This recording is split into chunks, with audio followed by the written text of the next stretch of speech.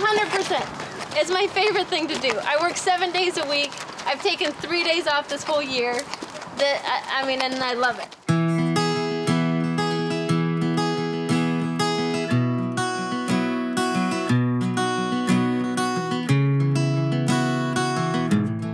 My name is CJ Marinaccio. I am the founder and trainer of Win Place Home.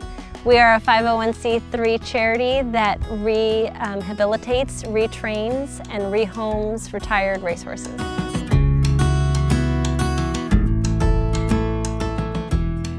The process of retraining, it varies wildly from horse to horse. Some horses, they come off the track and they're like, I'm so done with being a racehorse, I'm ready for my new adventure. Some horses come off the track and they need a little moment to settle down before they can start the retraining. And some horses, we had one horse come in and she just said, I just want to be a horse for a few months. So we let her be a horse for a few months and then she said, okay, I'm ready to get down to work and learn some new stuff. So really whatever they decide that they need is what they get here.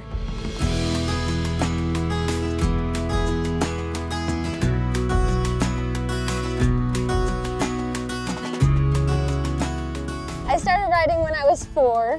And I got my first horse job when I was 17. I did all sorts of disciplines: jumping, dressage, 3-day eventing, western. I sort of had a background in all sorts of disciplines, which made me perfect for this because now I can, whatever they want to do, I can help them in the basics and then let them thrive in a new home. So it worked out perfect.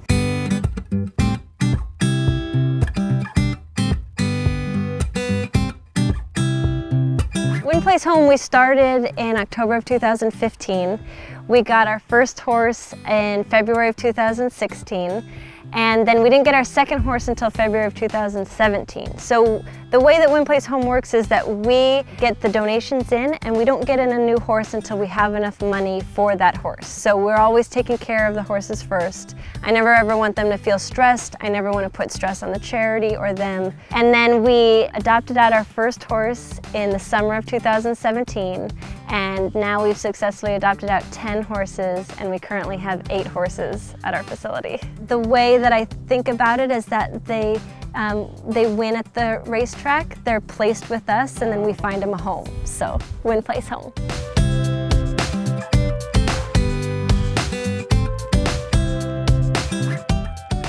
Their minds are so in tune with people. They want to work with people.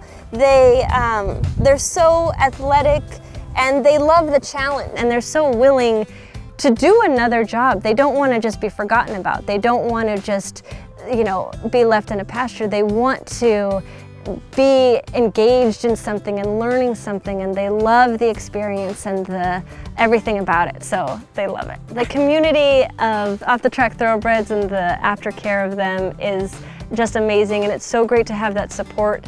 And the bigger the community that you're a part of, the better support and the better resources that you have. You know, sometimes you have a horse that you're having a hard time placing and you can reach out to other charities that are just like yours and say, you know, we have this horse and we need help, and everybody is so willing and wanting to help because everybody's doing this for the horse. And it's great to be with like-minded people that are also doing everything they can for these horses. The process of adoption, when the horse is ready to be adopted, I put it out through social media, through emails, through contacts that I have of different trainers, and just say, this is who I have available, this is the home I'm looking for specifically, and then I let people contact me. I do a phone interview with them first to make sure that the home that they're offering is, you know, very similar or exactly the home that I'm looking for. And then if they pass the phone interview, then they can come down, they can meet the horse, they can ride the horse. The horse will usually tell me if they approve or don't approve, and their little eye will soften. They'll be relaxed if they really enjoy the rider.